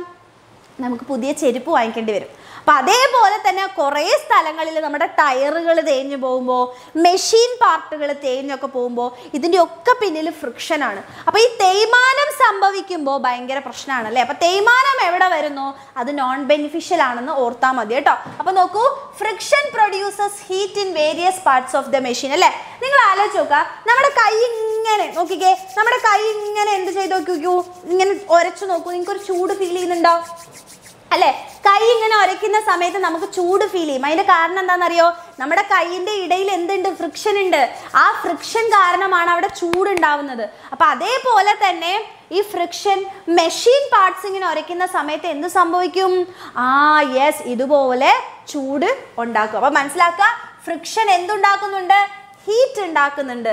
അതുപോലെ തന്നെ ഫ്രിക്ഷൻ കൂടിക്കഴിഞ്ഞാൽ എൻജിൻ ഒരുപാട് എനർജി ഉപയോഗിക്കും. ഓക്കെ, ഒരുപാട് എനർജി ഉപയോഗിക്കുക. അപ്പം നമുക്ക് നല്ല നഷ്ടം ഉണ്ടാവും കേട്ടോ, പൈസയ്ക്കൊക്കെ ഭയങ്കര പ്രശ്നമായിരിക്കും. അതായത് ഇപ്പോൾ നിങ്ങൾ ആലോചിച്ച് നോക്കൂ, ഫ്രിക്ഷൻ കൂടുന്ന സമയത്ത് നമ്മുടെ എൻജിൻ നിറയെ പണിയെടുക്കേണ്ടി വരും. അപ്പോൾ എൻജിൻ നിറയെ പണിയെടുക്കുമ്പോൾ നമുക്ക് കുറച്ച് ദൂരം കഴിയുമ്പോഴേക്കും നമുക്ക് ഫ്യൂവലൊക്കെ എന്ത് ചെയ്യണം, റീഫില്ല് ചെയ്യേണ്ടി വരും. അപ്പോൾ മനസ്സിലാക്കുക, എൻജിൻ അല്ലേ, ഫ്രിക്ഷൻ കൂടുമ്പോൾ എൻജിൻ കൂടുതൽ എനർജി ഉപയോഗിക്കേണ്ടി വരും, അഥവാ കൂടുതൽ പവർ ഉപയോഗിക്കേണ്ടി വരും. അതുപോലെ തന്നെ നമ്മുടെ ഫോറസ്റ്റ് ഫയേഴ്സ് അല്ലേ, എങ്ങനെയാണ് നമുക്ക് കാട്ടുതീ ഉണ്ടാവുന്നേ അല്ലേ? കാട്ടുതീ ഉണ്ടാവുന്നത് എന്താണെന്ന് വെച്ച് കഴിഞ്ഞാൽ നമ്മൾ ഈ വേനൽക്കാലങ്ങളില്ലേ, ഓക്കെ, വേനൽക്കാലങ്ങളിൽ എന്താ പ്രശ്നം എന്ന് വെച്ച് കഴിഞ്ഞാൽ ഇതുപോലെ വലിയ വലിയ മരങ്ങൾ ഉണ്ടാവും അല്ലേ. അപ്പോൾ ഈ മരങ്ങളുടെ ചില്ലകളെല്ലാം വന്നിട്ട് എന്ത് ചെയ്യും, കൂട്ടിയിടിക്കും. ഓക്കെ, അപ്പോൾ കൂട്ടിയിടിക്കുന്ന സമയത്ത് ഫ്രിക്ഷൻ കാരണം അവിടെ എന്തുണ്ടാവും എന്നറിയോ, ഫയർ ഉണ്ടാവും. ഓക്കെ, ഫയർ ഉണ്ടാവുകയാണ് ചെയ്യുക. അപ്പോൾ forest fires are caused by എന്താണ്, the friction between the branches of the trees കേട്ടോ. അതായത് മരങ്ങളുടെ ശിഖരങ്ങൾ തമ്മിലുള്ള ഘർഷണം മൂലമാണ് കാട്ടുതീ ഉണ്ടാവുന്നത്. അതുപോലെ ഏറ്റവും ഇമ്പോർട്ടൻ്റ് ആയിട്ടുള്ള ആളാണ് wear and tear of machines, അതായത് യന്ത്രങ്ങളുടെ തേയ്മാനം അല്ലെ. തേയ്മാനം എന്ന് കേട്ട് കഴിഞ്ഞാൽ അപ്പം തന്നെ ഓർക്കണം അതെന്താണ്, പ്രയോജനകരമല്ലാത്തതാണ് എന്ന് ഓർക്കുക. Okay, ready? അപ്പം അങ്ങനെയാണെങ്കിൽ ഒരു ക്വസ്റ്റ്യൻ പറഞ്ഞു തരാം, നോക്കിക്കോ. Classify the following situations based on advantage and disadvantage ആണ് ചോദിച്ചത് അല്ലേ. എവിടെയൊക്കെയാണ് നല്ലത്, എവിടെയൊക്കെയാണ് ഗുണകരമല്ലാത്തത്, ഗുണകരമായത് എവിടെയൊക്കെയാണെന്ന് നിങ്ങൾ പറയണം. ഓക്കെ, അപ്പം നോക്കിക്കോ. ഹോൾഡിംഗ് ഒബ്ജക്ട്സ്, വസ്തുക്കളെ പിടിക്കാൻ സാധിക്കുന്നു. വസ്തുക്കളെ പിടിക്കാൻ സാധിക്കുന്നത് അഡ്വാൻറ്റേജ് ആണോ ഡിസഡ്വാൻറ്റേജ് ആണോ? നമുക്കറിയാം അല്ലേ, നല്ലതല്ലേ. നമുക്ക് മിസ്സിന് ഈ പെന്നിനെ പിടിക്കാൻ പറ്റുന്നത് അഡ്വാൻറ്റേജ് ആയതുകൊണ്ടാണ്, അഥവാ ഗുണകരമായതുകൊണ്ടാണ്. ഓക്കെ, അടുത്തത് നോക്കൂ. Wear and tyre of tyres അല്ലെ, ടയറുകൾ തേഞ്ഞു തീരുന്നു. ടയറുകൾ തേഞ്ഞു തീർന്ന എന്താ പ്രശ്നം, നല്ലതാണോ? അല്ല, നല്ലതല്ല. സോ ദാറ്റ് ഈസ് ഡിസ്അഡ്വാൻറ്റേജ് ആണ്, അതായത് ഗുണകരമല്ല, ഗുണകരം അല്ല. അടുത്തത് നോക്കൂ. Wearing out of machine parts, യന്ത്രഭാഗങ്ങൾ തേയ്മാനം സംഭവിക്കുന്നു അല്ലേ. അപ്പൊ യന്ത്രഭാഗങ്ങൾ തേയ്മാനം സംഭവിച്ചാൽ യന്ത്രങ്ങൾ നമ്മൾ മാറ്റേണ്ടി വരില്ലേ, അപ്പൊ പ്രശ്നമാണ്, അതായത് ഡിസ്അഡ്വാൻറ്റേജ് ആണ്, അഥവാ ഗുണകരമല്ല, ഗുണകരം അല്ല, അഥവാ ദോഷകരമാണ്. ഇനി നോക്കൂ. അടുത്തത് വാക്കിംഗ് ഇൻ ദ ഫ്ലോർ, അതായത് തറയിലൂടെ നമുക്ക് നടക്കാൻ കഴിയുന്നുണ്ട് അല്ലേ. അപ്പൊ തറയിലൂടെ നടക്കാൻ കഴിയുന്നത് നല്ലതല്ലേ മക്കളെ? നല്ലതാണ്, അതായത് അഡ്വാൻറ്റേജ് ആണ്. ഓക്കെ, ഗുണകരം. ഓക്കെ, ഗുണകരമാണ്. ഓക്കെ, അഡ്വാൻറ്റേജ് ആണ്. റെഡി? ക്ലിയർ? യെസ്, ഓക്കെ ആണോ? ഇനി നിങ്ങൾ ആലോചിച്ച് നോക്കുക, നമുക്ക് ഈ ഫ്രിക്ഷൻ കുറയ്ക്കാൻ വേണ്ടിയിട്ട്, ഓക്കെ, അപ്പോൾ ഫ്രിക്ഷൻ നമുക്ക് കുറയ്ക്കേണ്ടി വരും ചില സ്ഥലങ്ങളിൽ. അപ്പോൾ ഈ ഫ്രിക്ഷൻ കുറയ്ക്കാനും നമുക്ക് കുറച്ച് കാര്യങ്ങൾ ചെയ്യാം. 3 ആൾക്കാരാണ് പഠിക്കാനുള്ളത്. ആരൊക്കെയാ? ഫ്രിക്ഷൻ കുറയ്ക്കാൻ വേണ്ടിയിട്ട്, അഥവാ ഘർഷണം കുറയ്ക്കാൻ വേണ്ടിയിട്ട് നമുക്ക് 3 ആൾക്കാരെയാണ് പഠിക്കാനുള്ളത്. സ്ട്രീം ലൈനിങ് അഥവാ ധാരാരഹിതമാക്കൽ, ലൂബ്രിക്കേഷൻ അഥവാ സ്നേഹകങ്ങൾ, അതുപോലെ തന്നെ ബോൾ ബിയറിങ്സ് അഥവാ എന്താണ്, നീഡിൽ ബിയറിങ്സ് എന്ന് പറയും. ഓക്കെ, അപ്പോൾ സ്ട്രീം ലൈനിങ് പഠിക്കാനുണ്ട്, ലൂബ്രിക്കേഷൻ പഠിക്കാനുണ്ട്, അതുപോലെ തന്നെ ബാൾ ബിയറിങ്സ്. ഇത് കേട്ടിട്ട് നിങ്ങൾ ഞെട്ടേണ്ട ആവശ്യമില്ല, സിമ്പിളായി മിസ് പറഞ്ഞുതരാം, നോക്കിക്കോ. അതായത് നിങ്ങൾ ഈ കപ്പൽ, അതുപോലെ തന്നെ പക്ഷികൾ, എയ്റോപ്ലെയിന്, അതുപോലെ തന്നെ ഈ റേസിംഗ് കാറുകളൊക്കെ ഇല്ലേ, ഇവരുടെയൊക്കെ ഫ്രണ്ട് വശം കണ്ടിട്ടുണ്ടോ? എങ്ങനെയായിരിക്കുന്നത്? കൂർത്തിട്ടായിരിക്കുന്നത്. കണ്ടോ? ഇങ്ങനെ കൂർത്തിരിക്കുന്നത് കണ്ടോ? ദാ ഇതിൻ്റെ ആണെങ്കിലും കൂർത്തിട്ടാണ്, ദാ ഇവിടെ ആണെങ്കിലും കൂർത്തിട്ടാണ്, ഇവിടെ ആണെങ്കിലും കൂർത്തിട്ടാണ്. കണ്ടോ? ഒരു പ്രത്യേക രീതിയിലാണ് ചെയ്തിട്ടുള്ളത് അല്ലേ. പ്രത്യേക രീതിയിൽ എന്ത് ചെയ്തിട്ടുണ്ട്? ഇങ്ങനെ ഡിസൈൻ ചെയ്ത് വെച്ചിട്ടുണ്ട് അല്ലേ. അതായത് yes, very good, look like A fish അല്ലേ. ഫിഷിനെ പോലെയാണ് ഉണ്ടാവുക. അതായത് വേറൊന്നുമല്ല, നമുക്ക് നല്ല സ്പീഡിൽ പോകുമ്പോൾ, നിങ്ങൾ ബൈക്കിലൊക്കെ പോകുന്ന ആൾക്കാരാണെങ്കിൽ നമ്മൾ നല്ല സ്പീഡിൽ പോകുമ്പോൾ നമ്മളിങ്ങനെ ആരോ പിടിച്ച് ബാക്കിലോട്ടേക്ക് വലിക്കുന്ന പോലെ തോന്നാറില്ലേ അല്ലേ. നല്ലോണം പിടിച്ചിരുന്നില്ലെങ്കിൽ ആരോ നമ്മൾ എന്ത് ചെയ്യും, പുറത്തോട്ടേക്ക് ഇങ്ങനെ പോവും അല്ലേ. പുറത്തോട്ടേക്ക് ആരോ നമ്മളിങ്ങനെ ബാക്കിലോട്ടേക്ക് പിടിച്ച് വലിക്കുന്ന പോലെ തോന്നും. അതെന്താണെന്നറിയോ? എയർ ഫ്രിക്ഷൻ ആണ്, എയർ കൊടുക്കുന്ന ഘർഷണമാണ്. അപ്പം അതേപോലെ നല്ല സ്പീഡിൽ പോകുമ്പോൾ അവിടെ ഫ്രിക്ഷൻ വരും. അപ്പം ആ ഫ്രിക്ഷനെ കുറയ്ക്കാൻ വേണ്ടിയിട്ടാണ് ഇതുപോലെ നമ്മൾ സ്പെഷ്യലി ഡിസൈൻ ചെയ്യുന്നത്. ഇങ്ങനെ സ്പെഷ്യലി ഡിസൈൻ ചെയ്യുന്നതിനെയാണ് നമ്മൾ എന്ത് വിളിക്കുന്നത്? സ്ട്രീം ലൈനിങ് അഥവാ ധാരാരഹിതമാക്കൽ എന്ന് പറയുന്നത് കേട്ടോ. അതായത് designing the shape of the object so as to reduce friction is called streamlining കേട്ടോ. അതായത് ഘർഷണം കുറയ്ക്കുന്നതിന് വസ്തുക്കളുടെ ആകൃതി രൂപകൽപ്പന ചെയ്യുന്നതിനെയാണ് നമ്മൾ എന്ത് വിളിക്കുന്നത്? സ്ട്രീം ലൈനിങ് എന്ന് വിളിക്കുന്നത്. Okay, stream lining. ഇനി അതുപോലെ തന്നെ നമ്മളുടെ വീട്ടിൽ ഇതുപോലെ സൈക്കിളുകളുടെ ചെയിനുകളും അതുപോലെ തന്നെ ഇതുപോലെ മെഷീൻസ് വീട്ടിലെ അമ്മമാരോ അച്ഛന്മാരോ തയ്ക്കുന്നവരൊക്കെ ഉണ്ടെങ്കിൽ അവർ ഇടയ്ക്കിടയ്ക്ക് ഇങ്ങനെ ഓയിൽ കൊടുക്കുന്നത് കാണാൻ പറ്റും അല്ലേ? അതായത് അവരുടെ മോഷൻ അല്ലേ, അതായത് നല്ല ചെയിനൊക്കെ ഇങ്ങനെ ടൈറ്റ് ആവുന്ന സമയത്ത് അത് ഫ്രിക്ഷൻ കൂടുകയാണ് ചെയ്യുക. അപ്പോൾ ആ ഫ്രിക്ഷനെ കുറയ്ക്കാൻ വേണ്ടിയിട്ട് നമ്മൾ അവിടെ എന്ത് ചെയ്യും? കുറേ ഓയില് അല്ലേ, അതുപോലെ തന്നെ കോക്കനട്ട് ഓയിലോ അല്ലെങ്കിൽ ഗ്രീസൊക്കെ ആഡ് ചെയ്ത് കൊടുക്കും അല്ലേ? അപ്പോൾ അങ്ങനെ ആഡ് ചെയ്ത് കൊടുക്കുന്നതിനെയാണ് നമ്മൾ എന്ത് വിളിക്കുക? ലൂബ്രിക്കൻസ് അഥവാ സ്നേഹകങ്ങൾ എന്ന് വിളിക്കുക. ഓക്കെ, അപ്പോൾ ആരൊക്കെയാണ് നമ്മൾ ലൂബ്രിക്കൻസ് ആയിട്ട് ഉപയോഗിക്കുക എന്നറിയോ? മിസ് എഴുതി തരാം. Greece, okay, Greece, coconut oil, എന്ത് ഓയിലും പറ്റും കേട്ടോ, കോക്കനട്ട് ഓയില്. പിന്നെ പ്രത്യേകിച്ച് പഠിക്കാൻ ഒരാളുണ്ട്, അതാണ് നമ്മുടെ ഗ്രാഫൈറ്റ്. എന്താണ് മക്കളെ? ഗ്രാഫൈറ്റ്. എന്താണ്? ഗ്രാഫൈറ്റ്.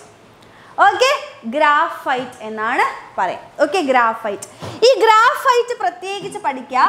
ഈ ഗ്രാഫൈറ്റ് നമ്മൾ എവിടെയാ കണ്ടിട്ടുള്ളത്? ഗ്രാഫൈറ്റ് കണ്ടിട്ടുണ്ടോ? ഗ്രാഫൈറ്റ്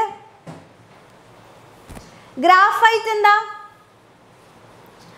നമ്മളുടെ പെൻസിലിന്റെ ഉള്ളിൽ കണ്ടിട്ടില്ലേ മക്കളെ? അതന്നെ, നമ്മുടെ പെൻസിലിന്റെ ഉള്ളിൽ ഒരു കറുപ്പ് കളർ സാധനം ഇല്ലേ, നമ്മൾ എഴുതാൻ ഉപയോഗിക്കുന്ന സാധനം, അതാണ് നമ്മുടെ ഗ്രാഫൈറ്റ് കേട്ടോ. പെൻസിലിന്റെ ഉള്ളിൽ നമ്മൾ കറുപ്പ് കളറിൽ എഴുതാൻ ഉപയോഗിക്കുന്നില്ല, കറുപ്പല്ല, ഒരു ചാര കളറിൽ എഴുതാൻ ഉപയോഗിക്കുന്ന ആളിനെയാണ് നമ്മൾ എന്ത് വിളിക്കുന്നത്? ഗ്രാഫൈറ്റ് എന്ന് വിളിക്കുന്നത്. ഈ ഗ്രാഫൈറ്റ് ഒരു സോളിഡ് അഥവാ ഖരാവസ്ഥയിലുള്ള, ഓക്കെ, ഖരാവസ്ഥയിലുള്ള അഥവാ സോളിഡ് സ്റ്റേറ്റിലുള്ള എന്താണെന്നറിയോ? ലൂബ്രിക്കൻ്റ് ആണ് കേട്ടോ. അതായത് സോളിഡ് സ്റ്റേറ്റ് അഥവാ ഖരാവസ്ഥയിൽ കാണുന്ന ലൂബ്രിക്കൻ്റ് ആരാണ്? സ്നേഹകം ആരാണ് എന്ന് ചോദിച്ചു കഴിഞ്ഞാൽ എൻ്റെ കുട്ടികൾക്ക് എഴുതാൻ അറിയണം, അതാരാണ്? ഗ്രാഫൈറ്റ് ആണ്. ഓക്കെ, ഗ്രാഫൈറ്റ് എന്ന് പറയാം. റെഡി? ക്ലിയർ? പിന്നെയാണ് നമ്മുടെ ബോൾ ബിയറിങ്സ്. ബോൾ ബിയറിങ്സ് എന്ന് വെച്ചാൽ നമ്മളുടെ വണ്ടിയുടെ ഉള്ളിലൊക്കെയാണ് ഇതുപോലെ കാണാൻ പറ്റുക. അതായത് ഇവരുടെ ഇടയിലുള്ള മോഷൻ ഈസി ആക്കാൻ വേണ്ടിയിട്ട് ഇടയിൽ കുറേ ബോളുകൾ ഇങ്ങനെ ആഡ് ചെയ്യും. അതായത് അപ്പോൾ സ്മൂത്ത് ആയിട്ട് എന്ത് ചെയ്യും? മൂവ് ചെയ്യാൻ വേണ്ടിയിട്ട് ഇടയിൽ ഇങ്ങനെ ബോൾസ് ആഡ് ചെയ്യുന്നതിനെയാണ് നമ്മൾ ബോൾ ബിയറിങ്സ് എന്ന് പറയുക കേട്ടോ. ഓക്കെ, അപ്പോൾ അത്രയും ഒന്ന് ഓർത്ത് ഇരിക്കുക. അങ്ങനെയാണെങ്കിൽ ഇവിടെ നോക്കിക്കേ, which one among the following is used as A lubricant? ചുവടെ കൊടുത്തിരിക്കുന്നവയിൽ സ്നേഹകമായിട്ട് ഉപയോഗിക്കുന്നത് ആരെയാണെന്നാണ് ചോദിച്ചത്. വേഗം പറഞ്ഞേ, ആരെയാണ് നമ്മൾ സ്നേഹകമായിട്ട് ഉപയോഗിക്കുന്നത്? വേഗം പറഞ്ഞോ. അയൺ ആണോ, അലുമിനിയം ആണോ, ഗ്രാഫൈറ്റ് ആണോ, കോപ്പർ ആണോ? ആരാണ്? ഗ്രാഫൈറ്റ് അല്ലേ? ഗ്രാഫൈറ്റ് അല്ലേ? ഗ്രാഫൈറ്റ് ആണ് നമ്മൾ ഉപയോഗിക്കുന്നത്. ഓക്കെ, ഗ്രാഫൈറ്റിനെയാണ് നമ്മൾ എന്തായിട്ട് ഉപയോഗിക്കുന്നത്? യെസ്, സ്നേഹകമായിട്ട് ഉപയോഗിക്കുന്നത്. ഓക്കെ, ഇനി നമ്മൾ ത്രസ്റ്റ് ആണ് പഠിക്കാൻ പോകുന്നത്. ത്രസ്റ്റ് അല്ലെങ്കിൽ പ്രഷർ. ഓക്കെ, ത്രസ്റ്റിനെ പറ്റിയും പ്രഷറിനെ പറ്റിയും പഠിക്കാൻ പോകുന്നത്. ഇത് വ്യാപക മർദ്ദവും വെറും മർദ്ദവും. ഓക്കെ, വ്യാപക മർദ്ദം ആൻഡ് മർദ്ദം. അപ്പോൾ എന്താണ് മക്കളെ ഈ ത്രസ്റ്റ് അഥവാ വ്യാപക മർദ്ദം എന്ന് വെച്ച് കഴിഞ്ഞാൽ? അതായത് ഒന്നുമില്ല, മിസ് ഇതിലേക്ക് ഒരു ഫോഴ്സ് കൊടുക്കുകയാണ് അല്ലേ, ഞാൻ എന്ത് ചെയ്യാണ്? നല്ല ഒരു ഇടി ഈ ബോർഡിലേക്ക് കൊടുക്കുകയാണെങ്കിൽ ഞാൻ അവിടെ കൊടുക്കുന്നത് വ്യാപക മർദ്ദമാണ്. അതായത് ടോട്ടൽ ആയിട്ടുള്ള ഒരു ഏരിയ, അതായത് ഞാൻ മൊത്തത്തിൽ ഇവിടെ കൊടുക്കുന്ന ഫോഴ്സിനെയാണ് എന്ത് വിളിക്കുന്നത്? ത്രസ്റ്റ് എന്ന് വിളിക്കുന്നത്. ഓക്കെ, അപ്പോൾ ഒരു സ്ഥലത്തേക്ക് നമ്മൾ കൊടുക്കുന്ന പെർപെൻഡിക്കുലർ ആയിട്ട് കൊടുക്കുന്ന ടോട്ടൽ ആയിട്ടുള്ള മൊത്തത്തിലുള്ള ഫോഴ്സിനെയാണ് നമ്മൾ എന്ത് വിളിക്കുന്നത് മക്കളെ? ത്രസ്റ്റ്. ഓക്കെ, അപ്പോൾ the total force experienced by A surface is called thrust. Okay, അപ്പോൾ ഒരു പ്രതലത്തിന് ലംബമായി അനുഭവപ്പെടുന്ന ആകെ ബലത്തിനെയാണ് നമ്മൾ എന്ത് വിളിക്കുന്നത്? വ്യാപക മർദ്ദം എന്ന് വിളിക്കുന്നത്. ഓക്കെ, ഈ വ്യാപക മർദ്ദം അഥവാ ത്രസ്റ്റിന്റെ യൂണിറ്റ് എന്ന് പറയുന്നത് ന്യൂട്ടൺ ആണ്. ത്രസ്റ്റിന്റെ യൂണിറ്റ് എന്ന് പറയുന്നത് ന്യൂട്ടൺ ആണ്. ആരുടെ? ത്രസ്റ്റിന്റെ. ഓക്കെ, ത്രസ്റ്റ് അഥവാ വ്യാപക മർദ്ദത്തിന്റെ യൂണിറ്റ് എന്ന് പറയുന്നത് എന്താണ് മക്കളെ? ത്രസ്റ്റ് ആണ് കേട്ടോ. അപ്പോൾ എന്താണ് ഇവിടെ പറയുന്നത്? നമ്മൾ മൊത്തത്തിൽ കൊടുത്ത ഫോഴ്സിനെയാണ് നമ്മൾ എന്ത് വിളിക്കുന്നത്? ത്രസ്റ്റ്. അതായത് മൊത്തത്തിൽ, അതായത് എവിടെയോ അല്ലേ, ഒരു ഏരിയ എടുക്കുകയാണെങ്കിൽ അതിൽ നമ്മൾ മൊത്തത്തിൽ കൊടുക്കുന്ന ഫോഴ്സാണ് എന്തെന്ന് പറയുന്നത്? മൊത്തത്തിൽ കൊടുക്കുന്ന ഫോഴ്സ് ത്രസ്റ്റ്. അങ്ങനെയാണെങ്കിൽ ഒരു ചെറിയ ഏരിയയിൽ നമ്മൾ കൊടുക്കുന്ന ഫോഴ്സിനെയാണ് നമ്മൾ എന്ത് വിളിക്കുന്നതെന്ന് അറിയോ? പ്രഷർ. അതായത് ഒരു വലിയ ഏരിയ ഉണ്ടെങ്കിൽ അതിൻ്റെ ഒരു യൂണിറ്റ് ഏരിയയിലുള്ളതാണ് നമ്മളുടെ പ്രഷർ. അതായത് ഒരു വലിയ ഏരിയ ഉണ്ടെങ്കിൽ അതിൻ്റെ ചെറിയ ഒരു യൂണിറ്റ് ഏരിയയിലുള്ള ഫോഴ്സിനെയാണ് നമ്മൾ എന്ത് വിളിക്കുന്നത്? പ്രഷർ.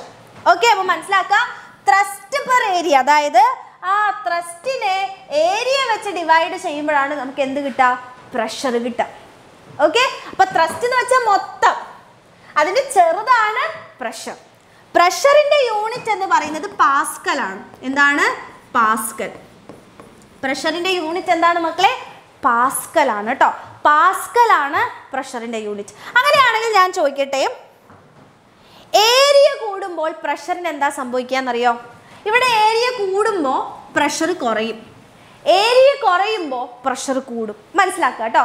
ഏരിയ കൂടുമ്പോൾ പ്രഷർ കുറയുന്നു, ഏരിയ കുറയുമ്പോൾ പ്രഷർ കൂടുന്നു. ഓക്കെ, അപ്പോൾ pressure decreases when area increases, pressure increases when area decreases. രണ്ടും ഓപ്പോസിറ്റ് ആണ്. ഓക്കെ, രണ്ടും ഓപ്പോസിറ്റ് ആണെന്ന് ആലോചിച്ച് നോക്കുക.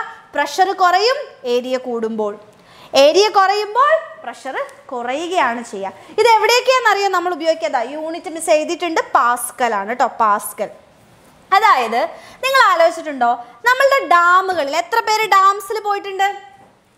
എത്ര പേര് ഡാമുകളിൽ പോയിട്ടുണ്ട്? മിസ്സിൻ്റെ അവിടെയുള്ള ഡാമാണ് മലമ്പുഴ ഡാം. നിങ്ങളുടെ അവിടെ അതുപോലെ തന്നെ കാഞ്ഞിരപ്പുഴ ഡാമൊക്കെ മിസ്സിൻ്റെ അവിടെ ഉള്ളതാ. നിങ്ങളുടെ അവിടെ ഏതൊക്കെ ഡാമുകളുണ്ട്? ഡാമുകളിൽ പോകാറുണ്ട് അല്ലേ? അപ്പൊ ഡാമുകളുടെ പ്രത്യേകത എന്ന് പറഞ്ഞാൽ നിങ്ങൾ ശ്രദ്ധിച്ചിട്ടുണ്ടോ? ഡാമിന്റെ മുകൾ വശത്ത് ഏരിയ കുറവായിരിക്കും, താഴോട്ടേക്ക് വരുമ്പോൾ ഏരിയ ഭയങ്കര കൂടുതലായിരിക്കും അല്ലേ? അടിഭാഗം അഥവാ ബേസ്മെന്റിന്റെ ഏരിയ ഭയങ്കര കൂടുതലായിരിക്കും. അത് എന്തുകൊണ്ടാണെന്നറിയോ? ഏരിയ കൂട്ടിയിട്ട്, നമുക്കറിയാം ഡാമിൽ നല്ല പ്രഷർ ഉണ്ടാവില്ലേ, വെള്ളം ഇങ്ങനെ സ്റ്റോർ ചെയ്ത് വെച്ചിരിക്കല്ലേ. അപ്പൊ നല്ലോണം സ്റ്റോർ ചെയ്ത് വെച്ചതായത് കൊണ്ട് തന്നെ അതിൻ്റെ ഉള്ളിൽ എന്തായിരിക്കും?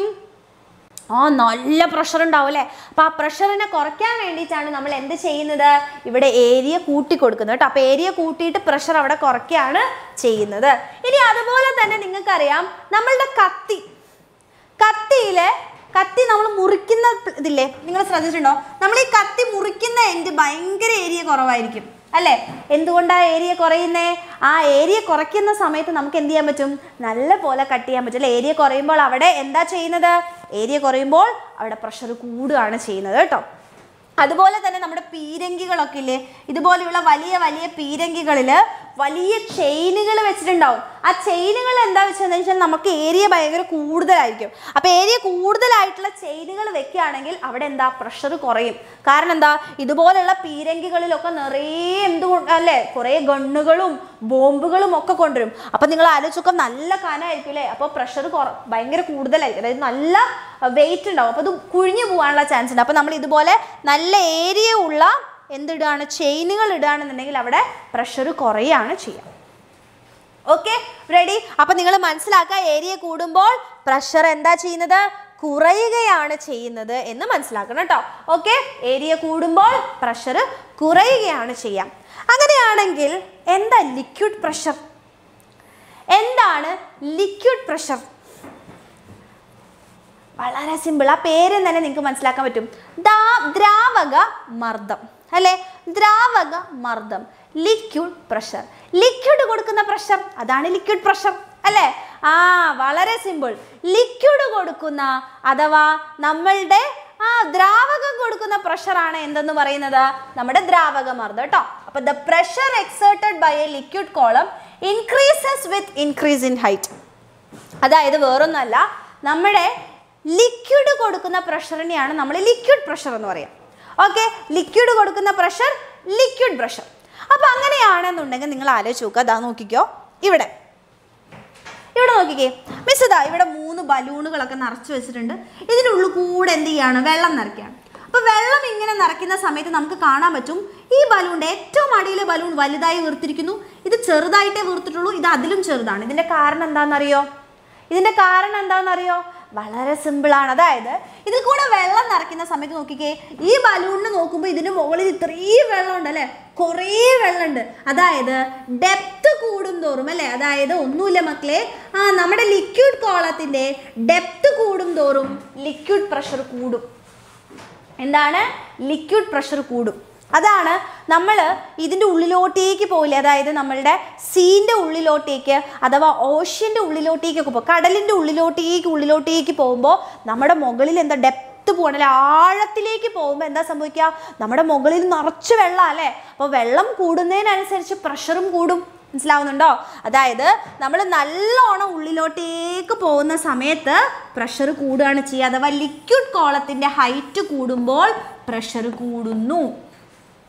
Okay, yes, very good. Depth increase ചെയ്യുമ്പോൾ പ്രഷറും എന്ത് ചെയ്യുന്നു, ഇൻക്രീസ് ചെയ്യുകയാണ് ചെയ്യുക, അഥവാ ലിക്വിഡ് പ്രഷർ ഇൻക്രീസ് ചെയ്യാണ് ചെയ്യുന്നത്. ഓക്കെ ആണല്ലോ. അപ്പം നമ്മളുടെ ലിക്വിഡ് പ്രഷറിനെ അഥവാ ദ്രാവകമർദ്ദത്തിനെ എഫക്റ്റ് ചെയ്യുന്ന കുറച്ച് ആൾക്കാരുണ്ട്. ആരൊക്കെയാ? Height of the liquid column അഥവാ ദ്രാവക രൂപത്തിൻ്റെ ഉയരം. പിന്നെ അടുത്ത ആളാണ് ഡെൻസിറ്റി, അതായത് ദ്രാവകത്തിൻ്റെ സാന്ദ്രത. ഓക്കെ, ഡെൻസിറ്റിനെ ഡിപ്പെൻഡ് ചെയ്യുന്നുണ്ട്. അതുപോലെ തന്നെ ആക്സിലറേഷൻ ഡ്യൂ ടു ഗ്രാവിറ്റി അഥവാ ഗുരുത്വാകർഷണം മൂലമുള്ള ത്വരണം. ഏതൊക്കെയാണ്? Height of the liquid column, അതുപോലെ തന്നെ ഡെൻസിറ്റി ഓഫ് ദ ലിക്വിഡ്, അതുപോലെ തന്നെ ആക്സിലറേഷൻ ഡ്യൂ ടു ഗ്രാവിറ്റി. ഇത് വെച്ചിട്ട് നമുക്കൊരു അടിപൊളി ഇക്വേഷൻ പഠിക്കാനുണ്ട്. വളരെ സിമ്പിളാണ്, നോക്കിക്കോ. അതായത് ലിക്വിഡ് പ്രഷറിൻ്റെ ഇക്വേഷൻ ആണ്. അതായത് നമ്മളുടെ ഡെപ്തിനെ ഞാൻ എച്ച് എന്ന് വിളിച്ചു, ഡെൻസിറ്റിനെ ഞാൻ ഡി എന്ന് വിളിച്ചു, ഗ്രാവിറ്റിനെ ഞാൻ ജി എന്ന് വിളിച്ചാൽ ലിക്വിഡ് പ്രഷറിൻ്റെ ഇക്വേഷൻ ആണ് എച്ച് ഡി ജി. എന്താണ് മക്കളെ? എച്ച് ഡി ജി ആണ്.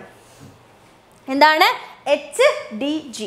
ലിക്വിഡ് കോളം എന്ന് വെച്ചാൽ വേറെ ഒന്നല്ല മക്കളെ, ലിക്വിഡ് എടുക്കുന്നതായി ഈ സാധനത്തിനെയാണ് ലിക്വിഡ് കോളം എന്ന് വിളിക്കുക കേട്ടോ. അതായത് ഇതിനെയാണ് നമ്മൾ ലിക്വിഡ് കോളം. അപ്പം ലിക്വിഡ് കോളത്തിൻ്റെ നീളം കൂടുന്തോറും അഥവാ ഹൈറ്റ് കൂടുന്തോറും പ്രഷറും കൂടും. അത്രേ ഉള്ളൂ കേട്ടോ.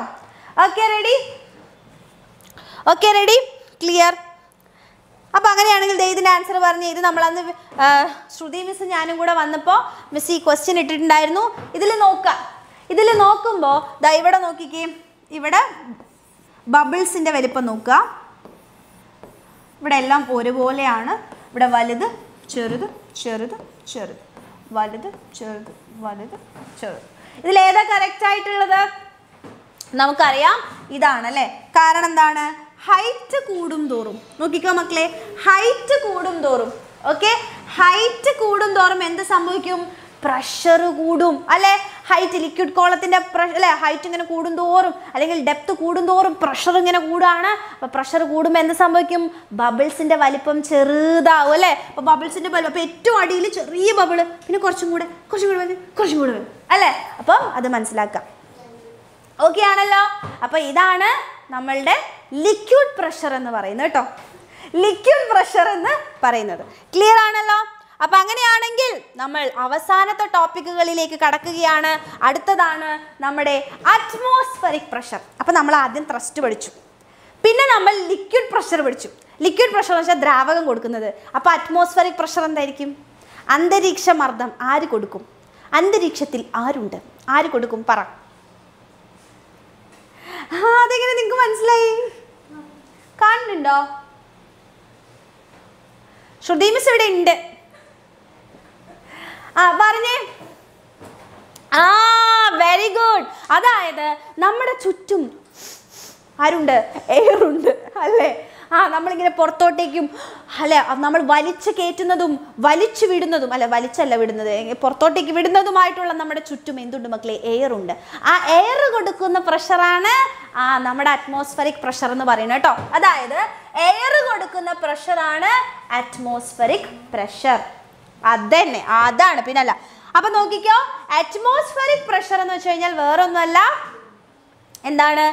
നമ്മളുടെ എയർ കൊടുക്കുന്ന പ്രഷറിനെയാണ് നമ്മൾ അറ്റ്മോസ്ഫറിക് പ്രഷർ എന്ന് വിളിക്കുന്നത്. ക്ലിയർ ആണോ? ക്ലിയർ ആണോ? അങ്ങനെയാണെങ്കിൽ ദിൽഷാ മിസ്സിന്റെ ഒരു ഡൗട്ടാണേ, നോക്കിക്കോ, എയർ ആണ് പ്രഷർ കൊടുക്കുന്നത്. അങ്ങനെയാണെങ്കിൽ നമ്മൾ ഭൂമിയിൽ നിന്നും മുകളിലോട്ടേക്ക് പോവാണ്, അതായത് ഹൈറ്റിലേക്ക് പോവാണ്.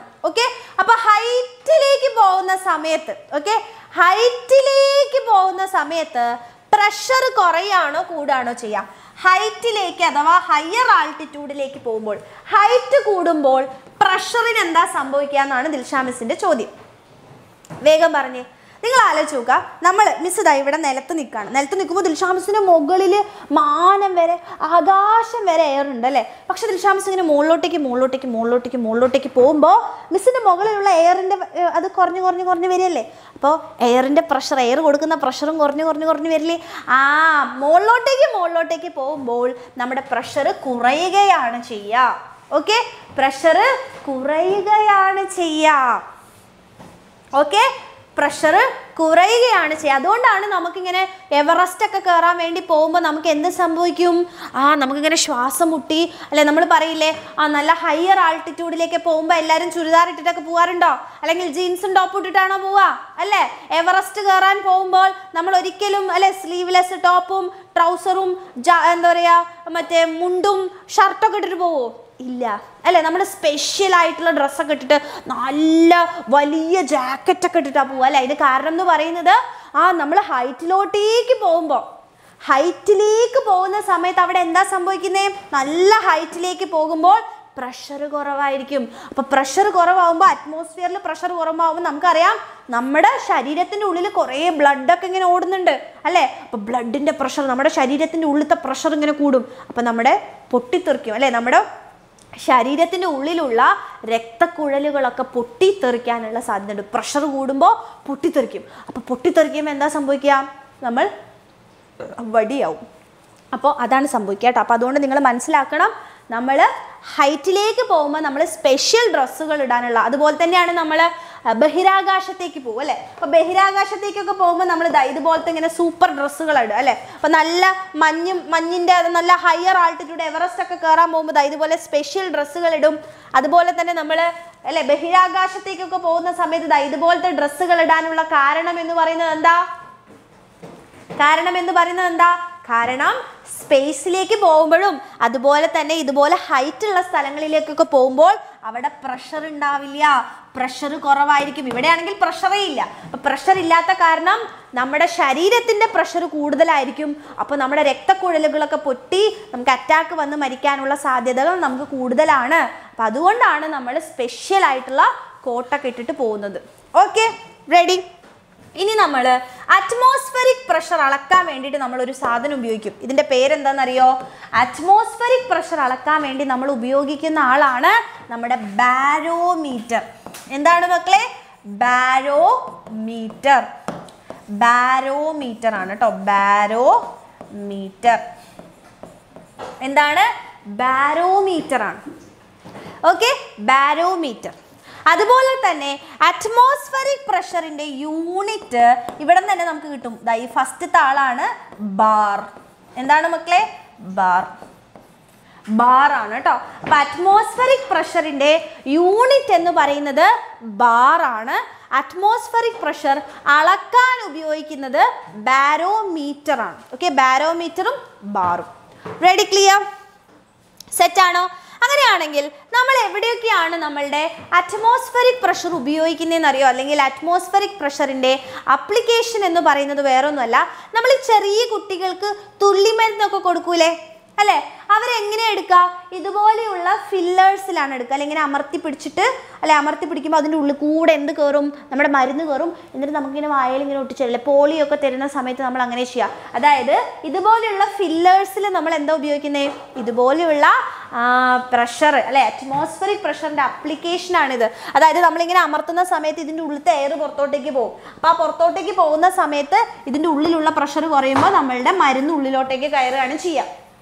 യെസ്, ഇതിനെയാണ് നമ്മൾ ഡ്രോപ്പർ എന്ന് പറയും. എന്താണ്? ഡ്രോപ്പർ. പിന്നെയാണ് നമ്മൾ ജ്യൂസ് കുടിക്കും അല്ലേ?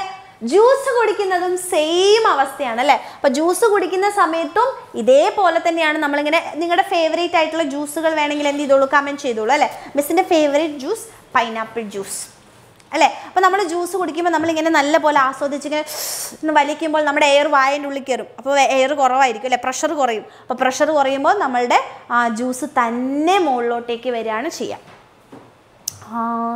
Mango juice, grape juice, chocolate juice ഉണ്ടോ?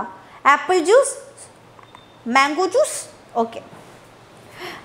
അതുപോലെ തന്നെ നമ്മുടെ സിറിഞ്ചുകളിലും നമ്മൾ ഉപയോഗിക്കുന്നത് അറ്റ്മോസ്ഫെറിക് പ്രഷറാണ് കേട്ടോ. ഓക്കെ, യെസ്, അറ്റ്മോസ്ഫെറിക് പ്രഷറാണ് ഉപയോഗിക്കുന്നത്. എല്ലാവർക്കും മിസ്സിൻ്റെ പൈനാപ്പിൾ ജ്യൂസ് ഇഷ്ടമുള്ള ആരെയും കാണാനില്ലല്ലോ. ഓക്കെ, അപ്പോൾ പൈനാപ്പിൾ ഇഷ്ടമില്ലാത്ത ആൾക്കാരാണ് ഇവിടെ എല്ലാവരും അല്ലേ. മിസ്സിന് പൈനാപ്പിൾ ജ്യൂസ് ഇഷ്ടം, മിസ്സിൻ്റെ ഇഷ്ടമുള്ള ജ്യൂസുകൾ ആർക്കും ഇഷ്ടമല്ല. ഓക്കെ, അപ്പോൾ എവിടെയൊക്കെയാണ് ജ്യൂസ് അല്ലേ, ഡ്രിങ്കിങ് ജ്യൂസ്, സിറിഞ്ച്, ഡ്രോപ്പർ, ഇവിടെയൊക്കെയാണ് നമ്മൾ എന്ത് ഉപയോഗിക്കുന്നത്? ഇവിടെയൊക്കെയാണ് നമ്മൾ ആരെ ഉപയോഗിക്കുന്നത്? എല്ലാവരും മിസ്സിന് വേണ്ടി പൈനാപ്പിൾ എന്ന് പറയാൻ തോന്നുന്നു. ഓക്കെ, യെസ്, ഇവിടെയൊക്കെ നമ്മൾ അറ്റ്മോസ്ഫറിക് പ്രഷർ ഉപയോഗിക്കുന്നുണ്ട് കേട്ടോ. അറ്റ്മോസ്ഫറിക് പ്രഷറിൻ്റെ ആപ്ലിക്കേഷനാണ്.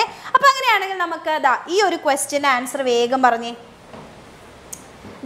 ഈ ഒരു ക്വസ്റ്റ്യൻ്റെ ആൻസർ വേഗം പറയാം. നോക്കൂ, മാച്ച് ദി ഫോളോവിങ് ആണ് ചോദിച്ചിട്ടുള്ളത് കേട്ടോ. അപ്പം നോക്കിക്കേ, ഇത് നമുക്ക് മാച്ച് ചെയ്യണം. ഓക്കെ, അപ്പം നമ്മൾ മാച്ച് ചെയ്യാൻ പോവാണ്. വേഗം മാച്ച് ചെയ്തോ.